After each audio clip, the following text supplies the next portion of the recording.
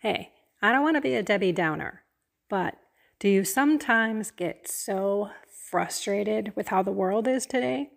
Do you look at your friends and you're like, really? You still believe that? I mean, I'm grateful that I don't have too many friends that don't know what's going on. But in today's reading, Jesus is telling us what's going on. So let me read it real fast. Well, not real fast, but let me read it. Okay, the reading is Isaiah 25, 6 through 10. On this mountain, the Lord of hosts will provide for all peoples a feast of rich food and choice wines, juicy, rich food and pure choice wines. On this mountain, he will destroy the veil that veils all peoples, the web that is woven over all nations. He will destroy death forever. The Lord God will wipe away the tears from all faces, the reproach of his people. He will remove from the whole earth. And for the Lord has spoken. On that day it will be said, behold, our God to whom we look to has saved us. This is the Lord from whom we looked. Let us rejoice and be glad that he has saved us. For the hand of the Lord will rest on this mountain. Let me go back. The web that is woven over all nations, he will destroy. Death forever. But I really am reading into the fact that he will destroy the veil that veils all peoples and the web that is woven over the nations. We have been lied to. We have turned to authority and have just given authority our lives, our decisions. I mean, how sad is that? Because when I look now at what the world is and how the veil is being pulled back, how people can see me, it started at COVID, the year 2020, you have eyes to see. You realize that, oh my goodness, these people don't have my best interests at heart. Now, this is probably at the very top level, because when I think of teachers, I don't, want to blame all of them, because it is coming from the top. I believe this is why Trump wants to eliminate and destroy the Department of Education, because it has been a top-down type of education. And I'm using education with air quotes around it because it definitely isn't the truth. Our history books have been we've been taught lies. Just Monday, I did a live, and all the Protestants' books have tradition changed to teachings in 3 of the New Testament where St. Paul is commending his people. I mean, you look all over. The government is corrupt. They are money laundering everywhere. Where is our money going? Do we have Social Security? Will people be able to... Hi, baby. Sorry, she's done with her little toy and wants to play ball. She's a ball player. Okay, I digress. Where was I? I'm pacing around with flip-flops, so you might be able to hear that too. The government is just tapping into the Social Security that we have all worked so hard to put in there. So I believe that the veil has been lifted. I believe that Trump is part of that veil lifting. Who was the one who said fake news? And I remember hearing him say that for one time, and I'm like, oh my gosh, he's ridiculous. And now look at it. It is fake. It is all for the Democratic partnership. They are lying. They try to sell a narrative. And think about it, everyone. How many of you had the veil over your eyes where you didn't pay any attention to what was going on, how we've been duped, lied to, stolen from, everything? There may be still a few of you out there that really don't know what's going on, but you're getting there. You're curious enough to research. You're listening to podcasts instead of the news channel. And I do include Fox in this. Okay. But God is going to take it all away. All away. He's going to take that web that is woven over the top of all nations and destroy it, and destroy the veil that's been pulled over us. Lord, do it now. That's how I feel, because man, I don't get frustrated with how things are going in the world, but I do get a little bit annoyed at the people that just don't care. And I was probably one of them. I was all about myself, drinking, partying, wasn't even watching news. And when I watched it, I really wasn't even listening. But if I was watching, I would be watching Fox. I was one of those people. So I pray for everyone to have their eyes opened, to have God come into their heart, have them have some curiosity. Aren't you at the least curious as to why we have been lied to so much? We've been stolen from. Our kids have been taught junk. Half of the, new,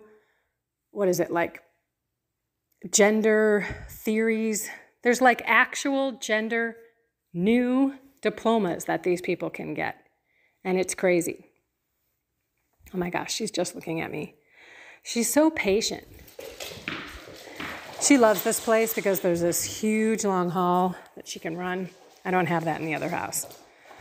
Okay, so you got to drop it. You got to drop it.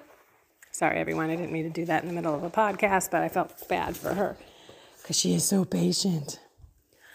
Okay, so let's pray that God opens up people's eyes, that people become curious to what is truly going on. I mean, yes, I'm a conspiracy theorist. I'm tightening that beautiful tinfoil hat that I have because it's true. How come all the conspiracy theories have been true? Let's just look at Hunter Biden, who just got pardoned by Joe, who said for 6 months, I'm not going to do it, I'm not going to do it, I'm not going to do it.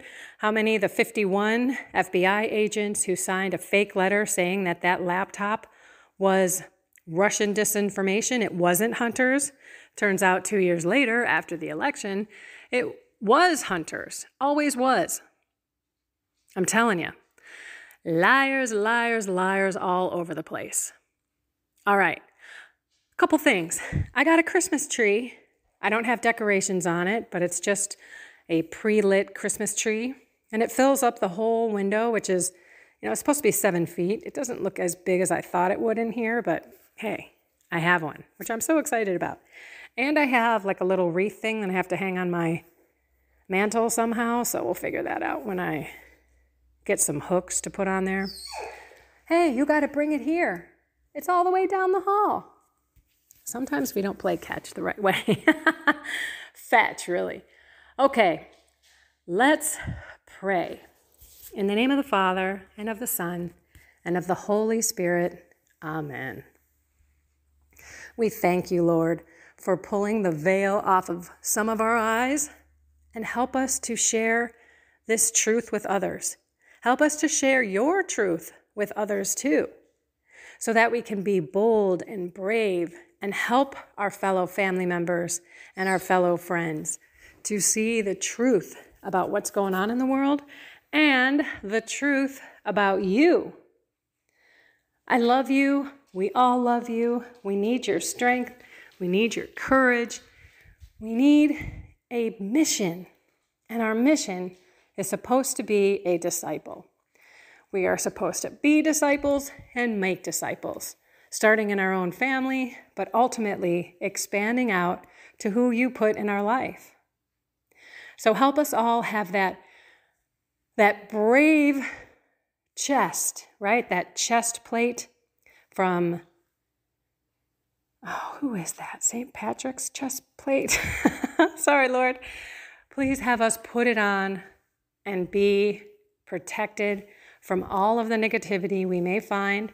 Help us to share podcasts and information with others so that it's not necessarily us that is passing the information along. We love you so much, Lord. Thank you for our faith, and we will do our best to live as you commanded us today with all of the people that we run into. And now we're going to pray for all of the holy souls in purgatory by name and for those poor souls who have no one to pray for them.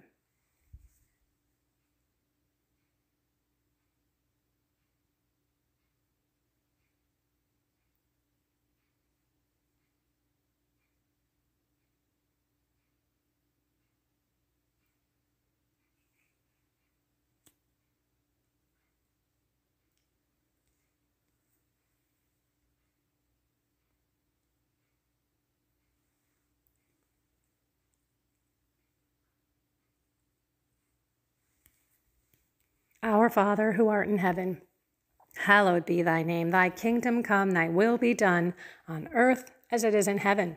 Please give us this day our daily bread and forgive us our trespasses as we forgive those who trespass against us. And lead us not into temptation, but deliver us from evil. Amen. In your holy name, Jesus, we pray. Amen. In the name of the Father, and of the Son, and of the Holy Spirit. Amen. Advent update. So I have been doing well with my self-control with food. And I put a mat, I gotta throw this for her, she's so cute. And I put a mat down, like one of those rubber black mats that, I don't know, it's pretty big. I don't know the dimensions, but it's like 1, 2, 3, 4, 5 across and probably 8 deep.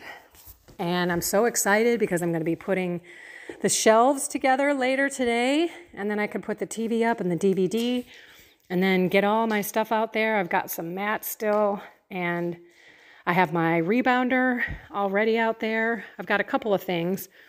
Unfortunately, I have no DVDs down here, so I'll have to use some bands, but it's so nice to have a place that I can work out. So it's in the garage. On one side, my car is on the other, and super jazzed, because that is going to help me with my working out, because I got on the scale today and I was like 123. I was 126 the other day. So that's no bueno, and I don't know if I know it's muscle. I mean, I don't feel like my fat is shrinking that fast. So that's what I want to do, is make sure that I work out, because with this hyperthyroidism, you lose muscle so fast, but you can bring it back if you work out. So that's why I'm super excited to put that together. I hope all is going well on your Advent. If you want to, please put a comment down. It would be wonderful for all of us to pray for each other during whatever it is that God has called us to do during this time. Alrighty, everyone, I love you all so much. Find something more with God, soul, mind, and body, and have a blessed and inspired day.